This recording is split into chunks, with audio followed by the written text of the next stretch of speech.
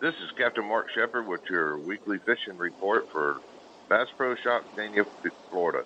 Well, folks, I didn't think it was going to happen again, and it sure did. Here we got another cold front this week with quite a bit of wind, and we had a couple slow days, but the last 2 days have been fantastic. Fishing with a return client and having a blast.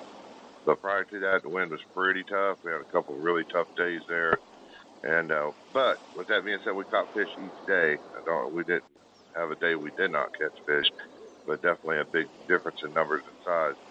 The lake level is at 13.3, and so it's coming down, folks. I already know a few people have tore up their lower units, so please be careful. You can run the outside edge, idle in. If you ain't familiar with the area, there's still a lot of soot from the hurricane and stuff. You might want to make sure you idle and take it easy on them lower units, places where it's always been safe. You never know if there's some debris in there. And I do know there is a channel marker on east wall just right underneath the surface out on the flat. So that's something to know. The bluegill fishing's been a little spotty at best. I got friends out there doing it. They're catching them in the Rim Canal, and they're chipping away. They're catching. I believe there'll be a lot more to come. We're coming up on a wonderful moon phase. Get through this. Got a little front coming this week and have some rain.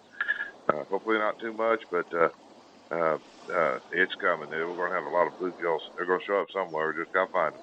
This is Captain Mark Shepard. All the best.